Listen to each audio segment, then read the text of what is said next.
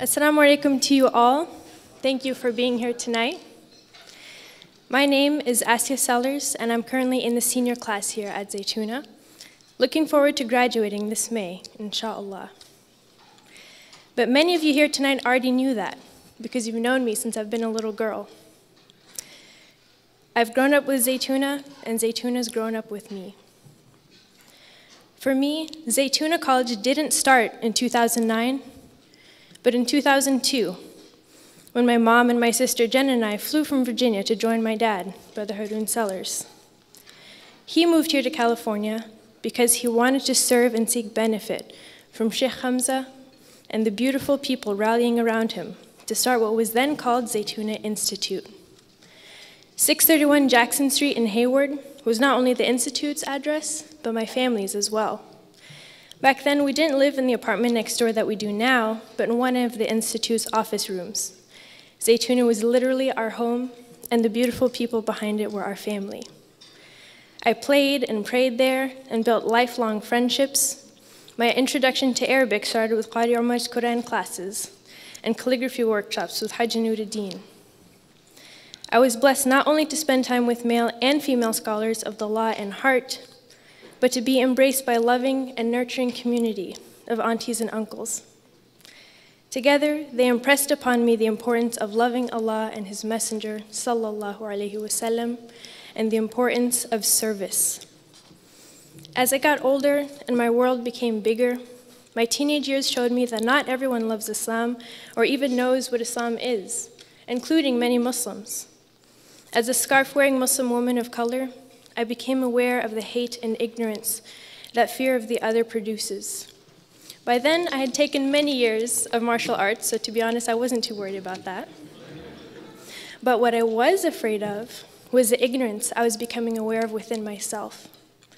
As I neared my high school graduation and news of so-called Muslim terrorists abounded, I knew to my core that they were utterly wrong, but didn't quite know how to explain it to myself. So when I heard that Zaytuna Institute was becoming Zaytuna College, it wasn't a dream come true, but a need come true.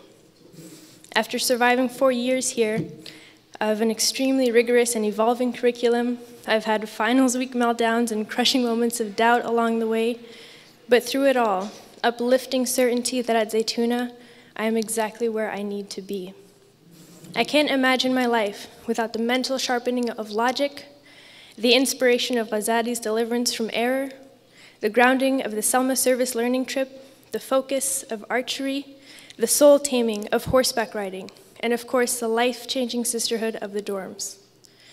But the reason I am up here is that the Prophet Muhammad sallallahu alaihi wasallam said, "La yashkurullaha man la yashkurun nas."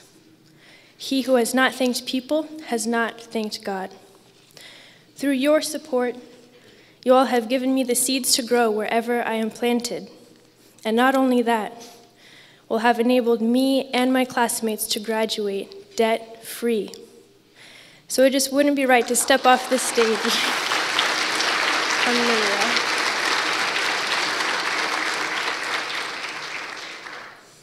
Thank you. It just wouldn't be right to step off the stage without expressing a heartfelt thank you. Thank you to my parents for having the courage and resilience to start a new life in an unfamiliar place, and for being the people I want to be when I grow up. Thank you, Sheikh Hamza, Dr. Hatem, and Uncle Imam Zaid for having the vision and the heart and determination to start this project and see it almost 20 years through. Thank you, Uncle Feridoun, for supporting Zaytuna before it was even Zaytuna. Thank you to all of my aunties and uncles, all of you here in this room, all these faces that I see before me. They say it takes a village, and you all are the village that raised me. In the same way, you have raised Zaytuna through all of your dedicated and continued support and prayers over the years. Thank you to our global community of supporters for believing in us, for becoming an extended part of this beautiful community and legacy, and making all of this possible.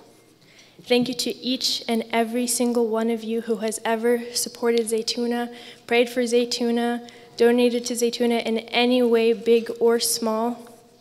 And thank you for making the college's mission to educate and prepare morally committed professional, intellectual, and spiritual leaders who are grounded in the Islamic scholarly tradition and conversant with the cultural currents and critical ideas shaping modern society. Thank you for making that mission an enduring reality. May Allah grant us afiyah and tawfiq. Thank you very much.